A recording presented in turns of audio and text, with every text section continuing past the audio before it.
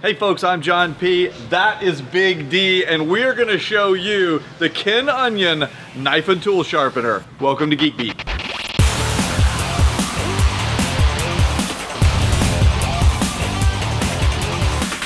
All right, guys. So we've got the Ken Onion knife and tool sharpener over here. It's probably one of the most unique knife sharpeners I've seen, and it's really innovative. They've done some things to the original Work Sharp, which came out a couple years ago, but then they asked Ken Onion to come in and collaborate with them, and he gave them some ideas. So this is what the tool sharpener looks like. To break it down, obviously you can see that it's using a belt sharpening system. We have an adjustable angle guide here, so we can adjust the angle of the blade, and we can also sharpen scissors and other tools with it, like axes. So now, one of the things that's unique about this is other knife sharpeners often will have a fixed grinding position. And they'll use some kind of an abrasive disc. It might have like diamond dust or some kind of really hard grit on it, and right. You basically take a knife and you stick it in there and you just drag it across a wheel, and the wheel is spinning, you drag it across there. This one, because it's using belts and because it has this adjustment function here, means that we can drag, when it's turned on, we will pull our blade through a guide on each side, and it will give us a very precise angle. Now that's important because you might have different angles for different purposes, right? So like for some of my hunting knife, you're probably going to use a little bit of a thicker angle. For a fillet knife, you obviously want something really thin that can slice through fish or something like that. So it really depends on the purpose of the tool you're using. I personally prefer like a 20-degree angle on my pocket knives. Generally, it's recommended you go 20 to 25 on your pocket knives, and I go a little narrower on mine because I want it to be sharper, but at the expense of edge toughness. So mine will dull much quicker, right. But I have to just sharpen them more. So I'll sharpen a lot, but I just like it to be really, really, fine slicing. So speaking of edges going away quickly, this knife sharpener actually does something a little bit different than the sharpener you mentioned earlier. What happens is when a knife comes out of the factory, you have the angle of the blade is basically a very sharp point. Yeah, perfect V. It's perfect. It's straight. But what this sharpener does is it'll actually come down, and if you can imagine the blade, it's going to actually come down and it's going to be rounded basically up to the edge. And the reason that occurs is, if you notice, this gives, okay? So when we push our blade against it, you see how it curves. So that means it's kind of like taking this piece of material and going like this along the edge. You see how it kind of bends along the edge, as opposed to having a very hard surface like a ceramic disc, which when you push the blade against it, the disc does not give. And so that give in the slack in the belt is what causes it to round the edge. And the advantage of doing that to your blade is you actually have more material behind the actual edge, which means it's going to take a lot longer to get dulled. Yeah, and it will even slice through stuff better sometimes. Right. Professional bladesmiths use a very large version of a belt like this. So anyway, let's show them how it works now. What have you got? What are we going to sharpen first? Well, I brought a few dull knives. Obviously, Callie's knife, it's actually pretty sharp, but it was sharpened with a different sharpener. So we can fix it? We're going to fix it. So, other knife sharpeners, you can see that the edge is a little bit rough on there, and it's almost at the point where we would call it shiny sharp, but you can see there are fine lines and striations in the blade. And what this sharpener is going to do, we're going to run it through about 60 passes on your total, 10 passes on each side with 3 different belts, and we're going to get it to the point where the blade is rounded on both sides and smooth, and it's going to be what we call the ultimate cutting edge, or shiny sharp. Nice. So let's get to it. So the first thing we're going to do is we're going to set our edge guide. This is basically here to help us keep the knife on a nice even plane as we're pulling it through. And you'll notice as I pull the knife through, I'm going to stop the belt when the tip of the blade is about halfway through the belt, and that's to prevent excessive wear and tear on the belt. So without further ado, let's do. Oh, what angle are you going to actually set this on? So since this knife is probably not going to get sharpened very often, yep, because Callie's probably not going to sharpen it too often, and she doesn't have time for it, let's set a 25-degree angle on there. It's a little bit steeper than what you and I prefer because we sharpen our knives often, but this is going to give her a good cutting edge. It's going to sharp longer. It's going to stay sharp long, and it's going to work real. And by the way, just to be clear, this is also going to do what we call resetting the blade, resetting the edge, because this edge that was put on here at the factory most certainly is not 25 degrees. So when we're done, this is going to look different than it does currently, because this is probably a shallower edge. So let's see it go at it. Right, so as I'm pulling this through, you're going to notice that I'm going to be pulling it through at about 1 inch a second on both sides. So we're going to do about 10 passes on this blade right here.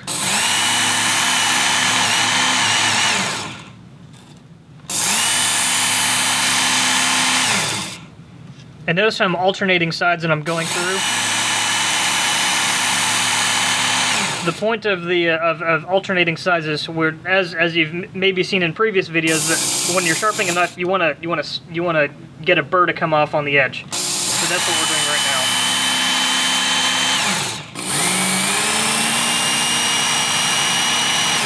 By the way, one of the things that you can actually do on here, depending on what type of blade you're sharpening, is you can actually adjust the speed at which you're pulling the belt. And that's useful for if you're for higher precision. You generally want to go with a slower speed, and for something like a pocket knife, we're obviously going to go something faster. Let's see. Now let me see if I can feel a burr here on the edge. So yeah, I'm starting to feel a burr, and also we're already starting to see the edge looking a little bit different. It's even actually looking. You can see that it looks a little bit rounded.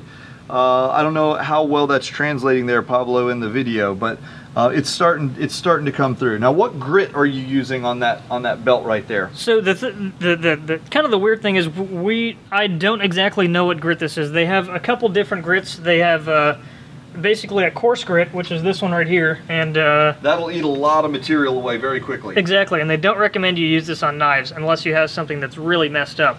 But they've labeled the belts X65, X22, and X4. And whatever that means. Whatever that means, but that's what we're doing. So this is kind of a medium grit. This is the coarse grit that you're using. This is their coarse grit. The other is the ridiculous grit. This is coarse. Yeah, and they do have a coarser grit, but we're not going to be using that one with this tool right here. One other thing too, let me point out, when you're doing this, it's very important not to overheat the blade. So with any kind of machine that drives a belt, you could often you could get that belt going so fast that you heat that blade up tremendously.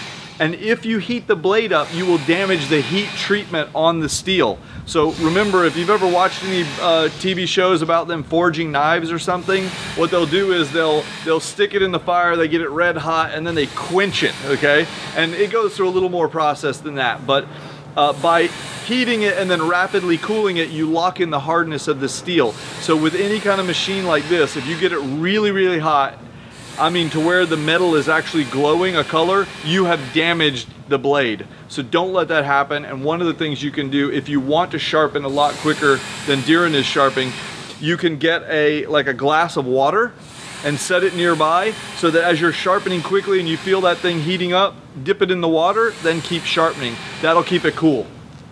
All right, so how we doing? We're getting there. It's taking a little bit longer than I expected. This is in pretty good steel. But yeah, I'm not surprised. This is one of those cases, because we're resetting the edge completely, you may want to go with that really aggressive grit. So I feel a small burr on the edge, and this by the way is how you test for that. So the last side that he sharpened had to have been this one. He must have run a pass through on this side because it bends the edge down a little on the other side. So you take your fingers, you put them flat against the blade this way, and you slide them over, and you should feel a little roughness. And the bigger the burr, we call it the burr, the rougher it'll feel. So there's a little bit of one there, but not a huge burr. You don't need a big burr, but you need a little bit. I'd say maybe just a little more. Can I try a couple passes? Yeah, go ahead.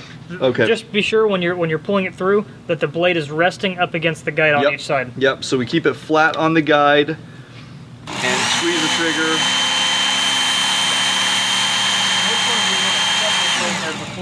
Before you pull it through and turn it on. There you go.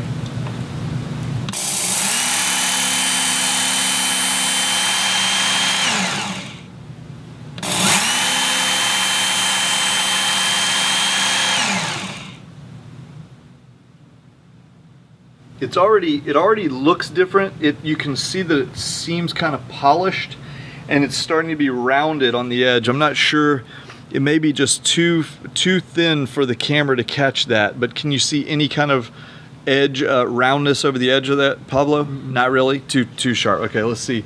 Let me just see if it's not really shaving sharp yet. So let's try and go to another grit. All right, so let's change out the belts. All right, show us how you change out that belt. So I like to do this first. First, I like to take the tension off the belt by moving this this tension adjustment out here all the way down. Then what we want to do is we want to take the edge guide and flip it into its holding position. On the back here, you can see that there's a little tab for you to grab your finger on there, lift it up, and then pull off the top, and then the belt kind of just slides out. Easy to do.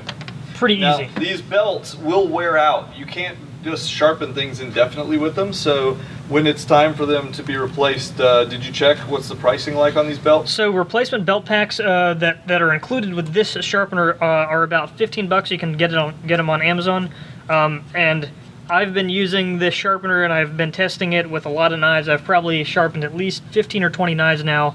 On the same set? On the same set. And Ken Onion, the man who developed this, basically said you don't have to worry about changing out the belts until they actually fall apart. And when they fall apart, go ahead and change them out. Obviously, as they're wearing down, you may have to run the blade through a few more passes, but you can use them until they basically break down. And one of the tricks that I use is when I'm doing this kind of sharpening with my professional gear, if you started with a belt that was, let's say, a medium grit, as it wears down, it essentially just becomes a finer grit. So what you can do is, if you were, let's say, starting with a heavy grit and then a medium and then a fine, as they wear down, treat each one as if it were one belt lower. So start with a new heavy grit one, take your old heavy grit one and treat it like a medium grit, etc. So you can get longer life out of that way.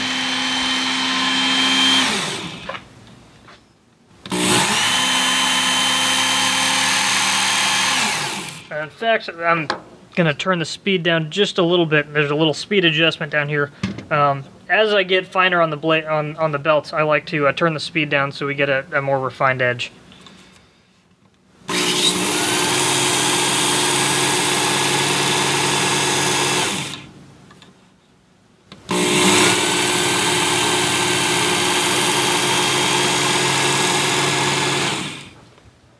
Okay, knife sharpening gathers a crowd. We got people standing around to see what happened with this bad boy. So here's the standard test. We get just a little white piece of paper, plain paper, and we're just gonna see if we can slice it like that. Obviously, the thinner that you can make the slice, it's nice and sharp. So good job with that one, Kieran. So clearly we've demonstrated that with the normal attachment, it's possible to make really, really sharp blades using this process. That's not the only thing we can sharpen. That's right. So I've taken the actual cartridge off. These are actually removable, and you'll see we'll get to that in a minute. But one of the other things that's built into the standard cartridge is actually something that you probably have at home that's probably dull, your scissors. Basically, it has a scissor guide in here. All you have to do is, with it obviously on the motor, basically set your scissors in there, set it to normal speed, and pull it through.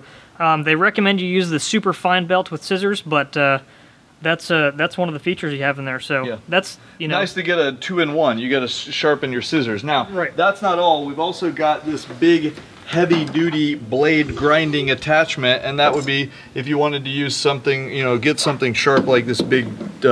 What is this, a tooth breaker you've got here? So this is actually a dental tool? I don't know. This is a firefighter's knife that I bought a couple years ago, And the problem with it is, I tried sharpening it in here, but it didn't fit. It's too thick. It literally won't go. It's literally too big to get in there. Now, one of the things that we didn't mention earlier is you can actually, let's see if I can get it, take the guide off and sharpen just like that. But I personally don't like to do that because I don't have an idea of what angle I'm using. Yep. So, John, you want to show them how to do this? Sure, we can do that. So what will happen with this one is going to be, this particular blade is a little unusual, but the principle would apply even with a dual-sided blade. What you're going to do is you're going to use the flat portion here as your rest for the blade angle. So we're going to kind of put it on that blade angle, and we're going to figure out, okay, that's where we need it to be. And then you're going to try and use your muscle memory here to bring it straight up with this belt running, bring it straight up and start here and drag across and make a pass. Then you can go back and reset, make sure you've got it at the right angle, come up and drag across and make a pass. And so that's how we're going to do it. Then we're going to turn, you'd obviously turn it to the other side, and we do it the same way. So this is more of a manual process. If you're going to grind big blades with this particular attachment, it's going to take a little more practice. I would recommend starting with your smaller blades and the blade guide first until you feel really confident being able to hold that blade and pull it very smoothly through at the same angle, and each time, you know, pushing against the guide until you get to the point where the muscle memory kicks in, and even without the guide you could do it at the same angle. So it's just practice. And by the time you've sharpened like all the knives in your kitchen drawer, and then your neighbors come over asking you to do the same thing, you'll be good at this. Exactly. Yeah, I've shown the results with this that I've gotten out of the sharpener, and people have been really impressed with it, and everyone wants me to sharpen their knives now. Let's put it this way.